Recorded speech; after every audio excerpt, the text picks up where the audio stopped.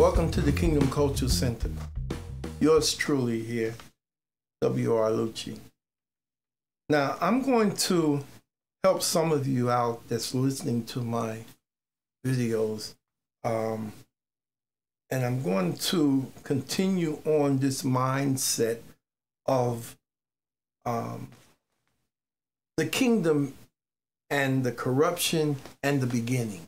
And I'm going to kind of deal with that. I want you to understand it to the full extent of understanding the kingdom. Now, everybody can understand the kingdom concept because God has to open your mindset for that.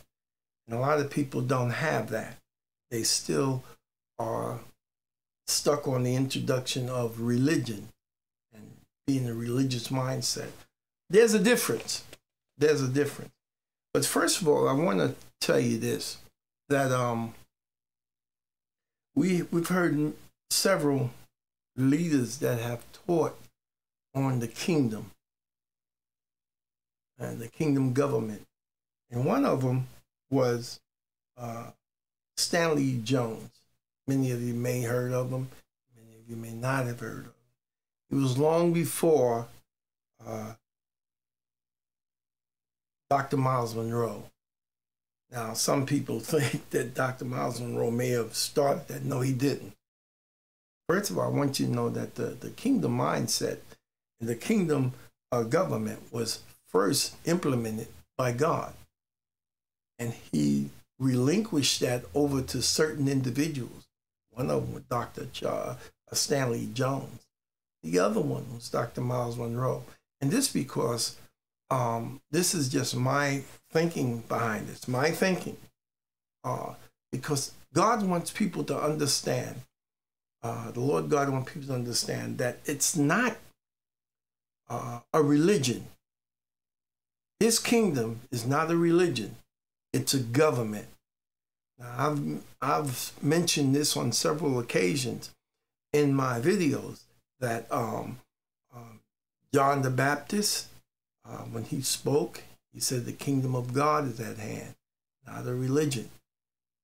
When Jesus spoke, after him and after he left to the wilderness, he says the kingdom of God, kingdom of heaven, is at hand. So it's a government. Now, Isaiah gave you that. I want you to understand, it's important that you understand that. The Constitution gives you all of that. You go to Isaiah, the 9th chapter, and the 6th and 7th verse. Man, in fact, I'm going to go to that, and I want you to understand it. It's a must. You must understand it. Turn to Isaiah, the 9th chapter, those of you who has your Constitution at hand. Isaiah, the 9th chapter, and 6th and 7th verse. I'm going to read, okay, and you follow me. For unto us a child is born, unto us a son is given, and the government will be upon his shoulders, and his name will be called Wonderful Counselor, Mighty God, Everlasting Father, Prince of Peace. Of the increase of his government and peace, there will be no end. By the way, this is future. There will be no end upon the throne of David and over his kingdom, to order it and establish it, judgment and justice. From that time forward, even forever, the zeal of the Lord of hosts will perform this. Now, to help you understand this, remember this one thing. God's time, measured time, is not like our time. Totally different. He says one day is like 1,000 years to the Lord, and 1,000 years is one day. Why is that? Because he lives in time. He's the God of the heavens, of the universe. Now, let us go on. I made a few notes on certain things here that I want you to understand. When the Lord God created the Garden of Eden, he created a perfect environment. What is the perfect environment? Was it the trees? Yes, that was a part of it. The water, the animals. Let me go back. So I want you to understand this. It's very important that you get that and understand what the first kingdom is. It was perfect. But God created mankind with his own will, not something that man was a puppet. But he created him the ability of choice. He could choose. And what he asked was obey, listen, obey my commands. And remember, when the king speaks, it's not a suggestion. It's a command. We wouldn't be having this conversation if the first man, Adam, would have obeyed the Father and took charge like he was supposed to. So, brothers, don't blame it on the woman. You'd be totally out of whack. It was the man's choice. Adam made the choice to follow his wife. Now, I'm going to show you how things are coming to this point now. That in this world in which we live, and those of us who are born again of his spirit, of the king's spirit, we're not of this world. We're in the world, but we're no longer of this world. We have the Spirit of the Lord, and we have the ability to choose. The devil can't make us do one doggone thing that we don't want to do. When you have his Spirit residing in your mortal body, you make the choices as the Holy Spirit guides you and leads you. That's the power of the Holy Spirit in your life. Now, you'll find that doesn't exist amongst the people in the world. They don't have that power because they don't have the Holy Spirit. A lot of religious people who call themselves Christians and live a certain life. And I want to say this thing too. People, just because you attend a religious institution that you call church, and you have people to pray for you, everybody don't know how to pray. Matter of fact, very few people know how to pray. Because when you ask somebody to pray for you, you're assuming that they have the Spirit of God residing in their lives, that they can connect to the Father. Everybody don't have that. Now, if you want to write me or email me and say, how you know, I'm just telling you what it is. It's the Spirit of God that resides in you, that came from the Father that resides in you, that gives you that connection. You are a kingdom citizen. That's very important. It's very, very important. Now, I want to make some points here. How can you differentiate between a religious mindset and a kingdom mindset? How can you differentiate that? Put it apart. I want you to think that over for a second. How can you do that? Well, let me assist you in that. A person with a religious mindset usually is tangled up to the point of concerns for what's in this world. They get tied up, they get concerned about what's in this world, what's going down, and they refer to God's Constitution as the Bible. They have this thing where you have to go to church. My wife said something to me the other day that was very important and very enlightening. Because since I've been down here, people always refer to you when they talk to you, a lot of these religious people, and they always ask you in the conversation somewhere along the line, what church do you attend? As if I had to go to some religious institution and connect to the Father.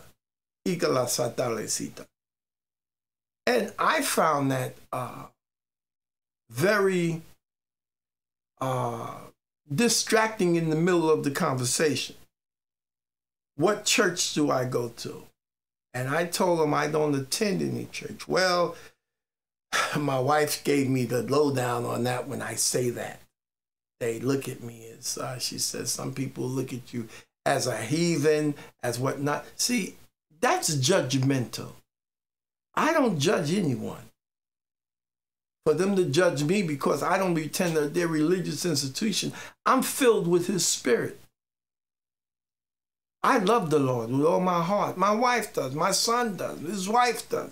My daughters do. And I walk according to his word. I live according to his word. I stay in the word. In the morning when I get up, and I have to, and the Holy Spirit deals with me on every level. So I want you to understand this one thing. When you hear somebody refer to the Bible, God's Constitution as the Bible, you know they don't have a clue what the kingdom is. This is for future reference for you. Now, this is not a condemning saying by knowing you don't condemn them. No, you don't do that. They just haven't gotten there yet. I used to use the term Bible for the longest. I used to think religion, you had to go to church. I used to think you had to pay tithes. But Jesus never mentioned that throughout the whole New Testament. What he did say is give to the poor. Some people still stuck on that, even though you tell them, I don't try to change them. Let them be. That's not my affair. My affair and objective and my assignment is to let you know that this is a very corruptive world. And the God of this world is the prince of the air, Satan. Now, you cannot believe in God and yet not believe in the devil, because the devil came from heaven. I mastered a rebellion. Didn't work, but that's what he did. And he was kicked out. Understanding the kingdom message is knowing that you only have to answer to one individual, the God of this universe. And you have to approach him by using the king's name, his son. Now, keep in mind this. Why do you think the Lord God had his son come down here? His son was the last recourse for all mankind. Did you know that Noah, when God destroyed the earth with water the first time, please understand this, that was the last time it was ever going to be destroyed by water. He destroyed the earth because of the corruption of the earth. Now, I'm gonna help you out here a little bit. You'll find a lot of this out if you go into Genesis. And take the time to study the first 12 verses, the first 12 chapters of the Constitution. And you'll find that his kingdom, from the Genesis to that point, his kingdom was perfect. From one, he got to Adam and Eve. I want you to understand this one thing. The kingdom of God now resides in you. Jesus made that very clear. He even told Nicodemus, you can't even see the kingdom unless you are born of his spirit. I have to go to this because I want you to, I don't like to give you anything in part. I want you to see what I'm talking about and understand what I'm talking about. You go to John, the 3rd chapter of the Constitution. He was speaking to Nicodemus. And Nicodemus was a religious ruler of the Jews. Listen to this. I'm going to read from the 3rd chapter, starting, and follow me as I read. It's very important. There was a man of the Pharisees named Nicodemus, a ruler of the Jews. This man came to Jesus by night and said to him, Rabbi, we know that you are a teacher come from God, for no one can do these signs that you do unless God is with you. He goes on to say, Jesus replied, listen to the king's reply. Jesus answered and said to him, most surely I say to you, unless one is born again, he cannot see the kingdom of God. What do he mean by born again? That's not a religious saying. Remember, those that worship, God is a spirit, and those that worship him must worship him in spirit and in truth. What is truth? His word is truth. That's why I stand firmly on his word. His word is truth. We must know how to conduct ourselves according to his word. When you have the Holy Spirit residing in your mortal body, and many people don't have a clue what the Holy Spirit is. They think because they attend a religious institution, go to church every Sunday or Wednesday night, that they have the Holy Spirit. No. He will guide you and lead you into all truth. He is the teacher. He is the governor. He is the one that guides you and leads you. You have to submit your will to his will. Once you do that, he will open up doors and thoughts and it all coincide. It's all in line with his word. All in line with his word.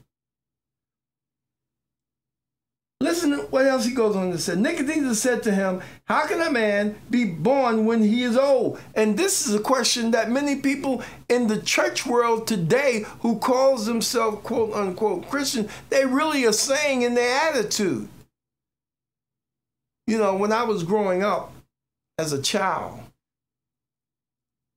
I used to see people jump all around the church, and I was with my grandmother on my mother's side, and they used to jump all around this hot stove in the church and whatnot, and they used to kick up and jump over pews and everything, and, you know, and they called that the Holy Spirit. No, it wasn't the Holy Spirit. Probably a lot of anxiety they wanted to get rid of. But the Holy Spirit is intelligent. It reveals his word to you.